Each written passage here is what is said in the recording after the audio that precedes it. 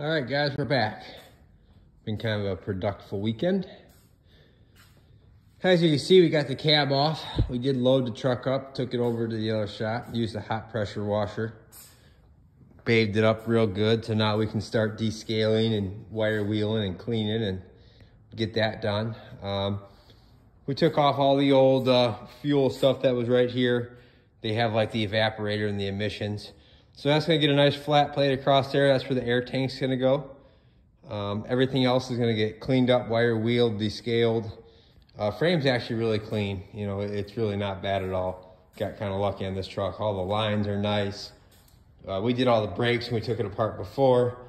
Battery tray, we took the cover off. We're gonna put two 31 series marine batteries in here instead of that old side post that was in here. Get everything painted and start putting this thing together. We were able to give it a nice bath, which was good because it was dirty. We're building the cart for the cab tonight to set the cab on and roll it forward out of the way. So we are making progress.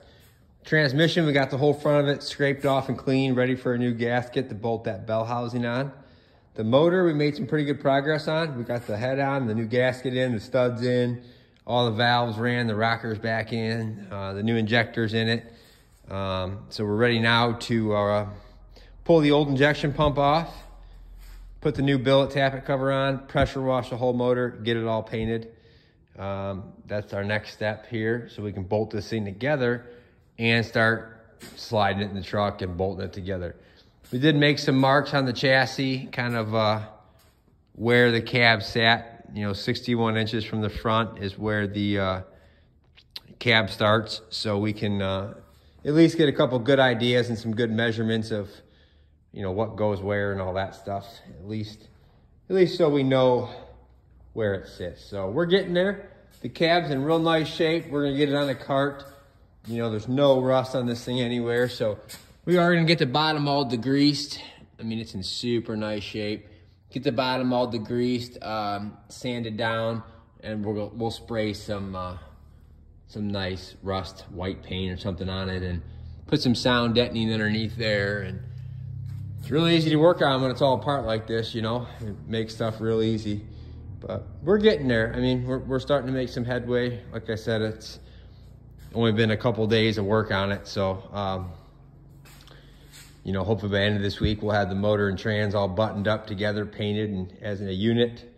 And then maybe next weekend, we can start getting everything test fitted and bolted in and drilled in. If we're waiting for a couple other parts from up on the north side of the border, bell housing and some stuff.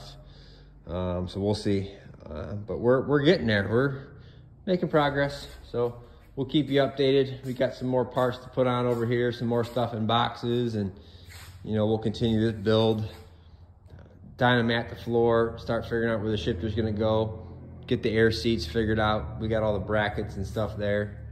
So that's the weekend update. It's been kind of busy. Cab kind of was a little sketchy coming off, but it's off. Frame cleaned up nice. We're gonna run all new battery cables. We got the old ones out. They came out in a real nice harness, so we're gonna kind of mock that up and make some new ones. The engine harness and the all that stuff is in here. Tomorrow we're gonna lay it all out, blow the diagram up, cut all the loom off of it, and go through it and de-pin what we don't need. So we should have that done, hopefully tomorrow. We're gonna keep going.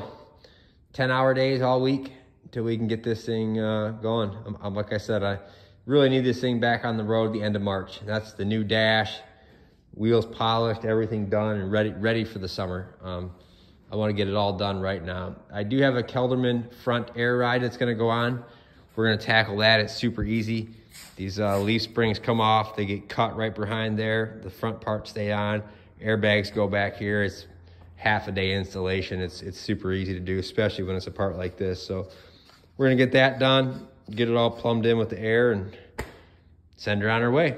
All right, guys, have a good weekend. We'll keep you updated.